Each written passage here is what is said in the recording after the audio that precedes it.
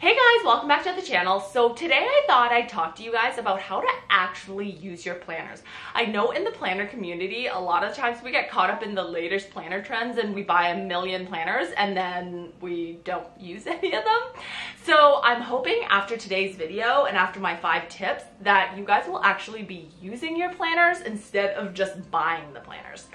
So the first tip is to choose the right planner. And I would say in choosing the right planner, there's 3 major things that you should consider.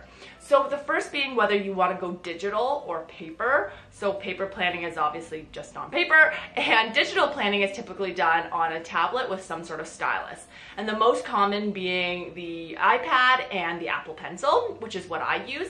And what I love about it, and I would say is the biggest pro of using a digital planner, is that you always have the planner on you because I can just sync my planner with my phone. So through the app GoodNotes, I always have my planner on me because I'm always carrying my phone. Those of course aren't the only apps and the only tablets, but a lot of them sync with your phone, which allows you to have it on the go, which I would say is definitely the biggest benefit of using a digital planner. Of course, when you're using a digital planner, it doesn't even have to be in the form of a digital planner. It could just be, planning within Notion, planning within Google Calendar, planning within different types of apps. But I would say the most common is using the GoodNotes app and having an actual digital planner. So that's category number 1. So the second thing that I would think about within choosing a planner is whether you want a bigger planner or a smaller planner. So basically the size of your planner. So for example, there are sizes ranging from, really big, large or half-letter discs to really small. So the Pocket or Passport TN, those different types of sizes. So first think about, do you want a big planner or do you want a small planner? And how you decide that is probably just how big you write. I would say it's the easiest way to decide. So if you tend to write bigger, then you might want a bigger planner so that you can actually fit more stuff. And if you are a really teeny tiny writer, then just get a smaller planner because that is all that you need.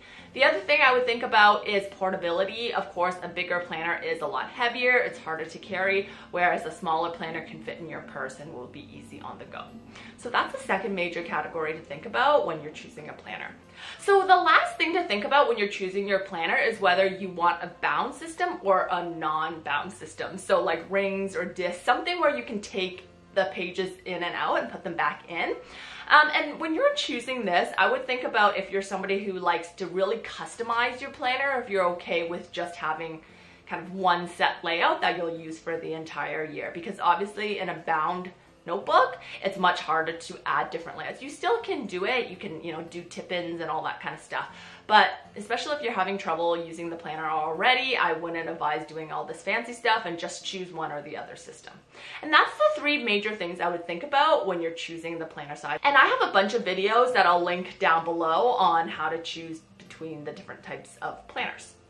So the second tip that I have for you is to actually have your planner open wherever you work or wherever you spend most of your time.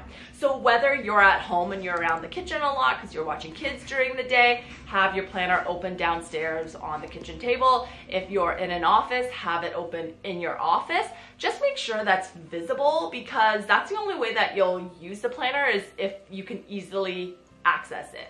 So by eliminating kind of that barrier to using it, it's more likely that you actually write things down in the planner instead of on some random sticky note that's sitting on your desk.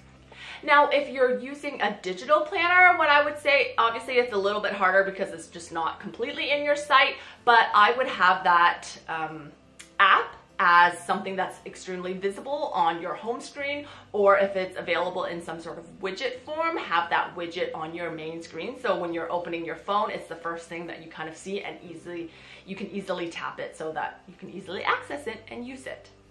And the third tip is probably the most important, I would say, in this video. And if you take anything away, take this away, and that's write everything down. Just write it all down. I think that's really the crux of planning and a lot of planning systems. For example, GTD or brain dumping or even bullet journaling. The whole concept or the main thing that you need to do is just dump everything in your head onto your planner, right?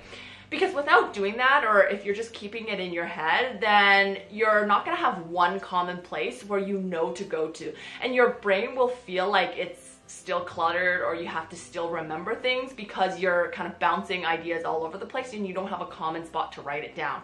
If you get into the routine of writing things down into your planner, or into that one common spot, your brain will feel like it can start to let go of those ideas or tasks or whatever it is, because now it knows that it can rely on your system and that you don't need to remember those things anymore. It sounds kind of funny, but I promise you, if you just try doing this one thing for 30 days, I swear it will help you so much in using your actual planner. And this is really the foundation, like I said, of GTD, or Getting Things Done by David Allen. It's a system that I've used for a long time. And that's really brain dumping, or if you guys have heard of the terms of inbox or brain dump, it's really just writing everything in your head down and then organizing it or whatever. But those are steps I'll talk about in a later tip. So the takeaway here is, please write everything down, and it doesn't have to be pretty. I think a lot of the times we get really caught up, especially with social media, on making spreads pretty. Like if I tried to make my planners pretty, I'd literally write nothing down because I have the worst handwriting. So just write it down, okay? You got that? Write it down. All right. So tip number 4 is to make this a habit. I kind of alluded to it already, and that's doing it for, at least 30 days. Is that what the quote is or whatever? It takes 28 days to instill a habit. 20 days, something like that. Correct me down below if I'm wrong.